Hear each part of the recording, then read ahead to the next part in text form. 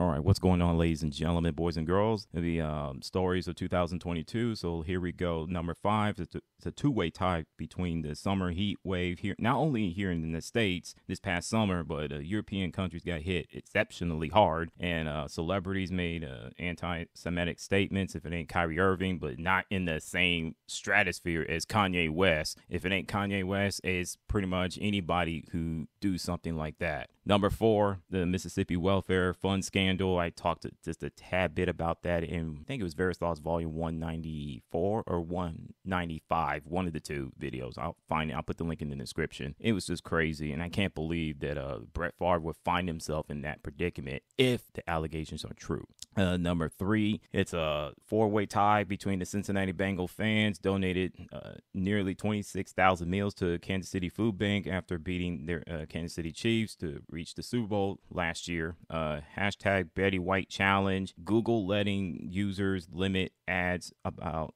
certain topics. And a New York family took in South Korean tourists during a blizzard. That's a really nice story. It's a positive story. All of them are positive stories. Number 2, gun violence. I mean, it's getting completely out of control. And what one happened in Buffalo, New York, with the supermarket, and Uvalde, Texas, and in the same month, and what else? It was a shooting happened in Illinois during the 4th of July weekend. So if it ain't one thing, it's another. It's just crazy. And number 1, the Roe versus Wade overturn. And I feel that women of color raise a lot of noise. If it ain't black women, it's Asian women. If it ain't them, it's Latina women. If it ain't them, it's the Iranian women raising noise because of what happened to one of their own who died in her early 20s due to it being detained by morality police in Iran or something like that. I'll put all the stories in the description. Positives, negatives. What's your top 5 stories of 2022? So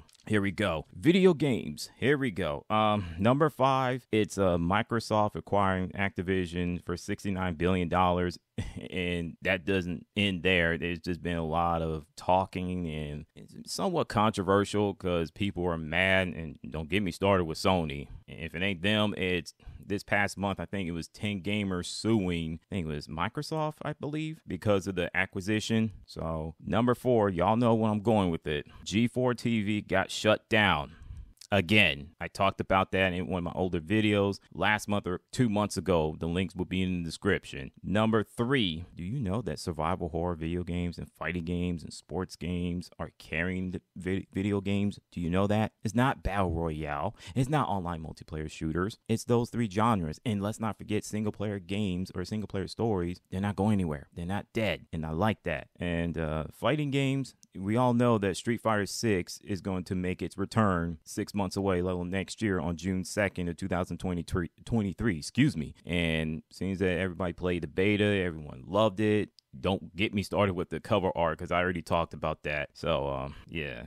Number 2 is a boycott of Russia due to invasion in Ukraine, and their developers from Ukraine make video games. Now, the event happened this past February, and it's just been an ongoing ever since. I'm talking about the war. So this is the first time I talked about it, possibly the last time, because I don't want to get in trouble with Russia, or don't want to get in trouble, don't want to get hacked or in any way stretch imagination, okay? Now, number 1, it's a tie. You know what? It's not a tie. Elder Ring, God of War Ragnarok, and I gotta put that 3rd game in there. Horizon Forbidden West, my game of the year. These games are phenomenal. They took the world by storm. Well, Elder Ring just went bomb cyclone on everybody and the entire video game world. And next thing you know, everybody and their mom and dad and children playing this game. Even Twitch hit records in terms of live streaming and things of that nature. I'm not sure about YouTube, but yeah. As for God of War Ragnarok, I mean, it was being delayed at least a few to several times. When is it coming out? Is it coming out in 2022? Is it coming out 2023, 2024? I mean, what? And finally,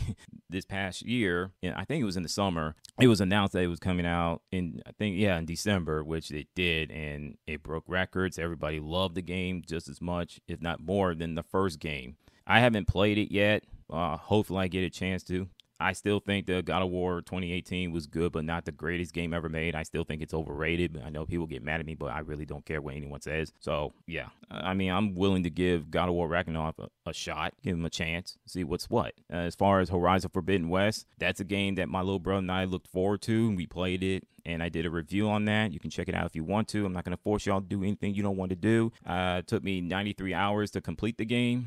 And I love it. I love the game. I think it's an excellent but not a perfect game, and I can roll with that. They announced this past month that Burning Shores DLC is coming, but it's only going to be on the PlayStation 5 only. PS4 players, no. You just get nothing. But the good news is we have the free upgrade. So it's not so bad. I don't have a PS5 yet, and when I do, I'm going to get it. I'm going to buy Burning Shores, and I'm going to enjoy the DLC the same way I did with Horizon Zero Dawn's Frozen Wilds. So, yeah, and before I go, there's some couple of things I want to talk about. The number one story in terms of the entertainment in Hollywood and everything is definitely going to be what in the world's going on with DC comic books in the DC universe in terms of the live action movies. I mean, there's just so many changes happening. I mean, you got Henry Cavill, who played Man of Steel as Superman. Now he's out because James Gunn and everybody else making a reboot.